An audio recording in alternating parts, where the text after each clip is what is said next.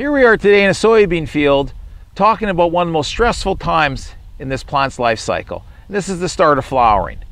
Now there's a lot of nutrients essential at this stage, but the one we want to focus in on today is potassium. Potassium is such an essential nutrient. Not only is it important for stalk strength, it's also important for photosynthesis, starch formation, protein formation, and also water relations. But this becomes even more important in soybeans because the demand of potassium by soybean plant is very high.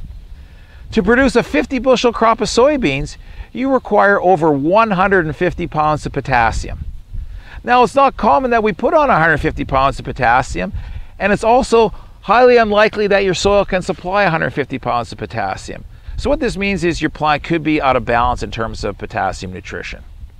But we can still address this. At this growth stage, extensive research by both ourselves as well as third-party companies over the last number of years have shown that a proper application of potassium at this growth stage in combination with your fungicide has shown very good yield responses.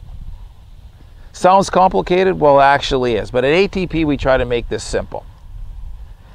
We recommend the application of Fortify K at 1 liter an acre alone or in combination with your fungicide at the R1 and R2 stage, and you're going to see a much more consistent performance, better overall plant health, better efficacy of your fungicide, and you're going to get closer to genetic potential of your crop.